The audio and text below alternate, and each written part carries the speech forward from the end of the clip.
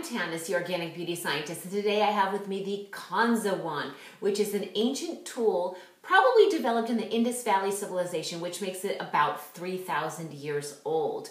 The sacred metal Kansa is a high-quality blend of copper and tin, and this ancient blend of metals is known in Ayurveda, which is India's traditional holistic healing system, as the healing metal. Traditionally, it has been used to have a powerful effect on the body's subtle energies and to work well with the marma points, opening them up with its pleasant, gentle touch.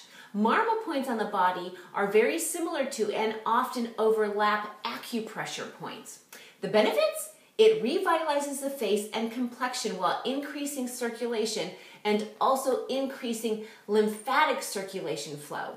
The lymphatic system is like the waste deposit system of our body, and the lymph nodes are like the trash cans. So this device helps to move the lymphatic waste towards the lymph nodes or the trash cans.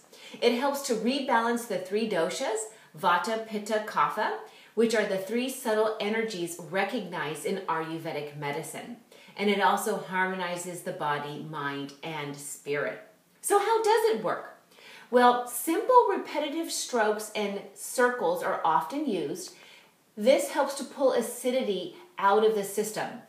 The friction creates something called piezoelectricity, and piezoelectricity is a subtle electrical current that runs through our body and is primarily conducted by our collagen fibers, which helps to realign them.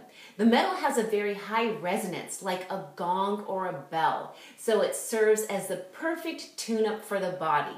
The coolest part, you can use it with any cream or oil that you already have.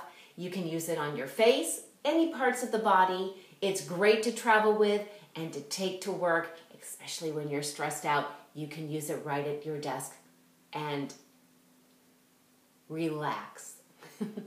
So check out the Kansa wand.